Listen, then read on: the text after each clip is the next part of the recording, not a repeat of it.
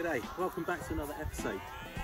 Today we're just going to run through our 3 tips on how we prevent guava moth on our property. Tip number 1 is we always rake up our dropped fruit from our feijoa hedges. Our feijoa hedges seem to get hit harder than all our other fruit trees in our garden.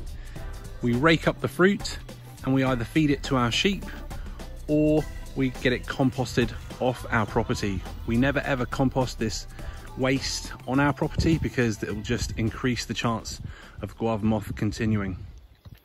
Tip number 2 is that we plant peppermint geraniums under our lemon trees. Our lemon trees used to get hit real hard by the guava moth, which made them okay for juicing, but it wasn't very pleasant.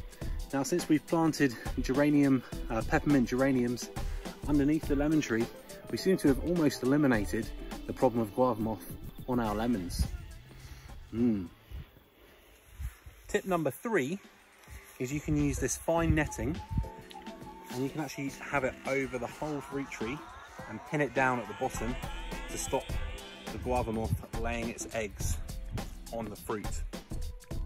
To have a real effect on the guava moth in your garden, you almost need to talk to your neighbours and have a multi-pronged approach. I would suggest following all 3 of our tips, as well as some other suggestions, which could be use guava moth traps, which use like a pheromone that attracts the guava moth into the trap.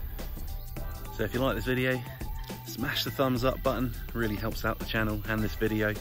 If you've got any questions or comments, leave them in the comment section below.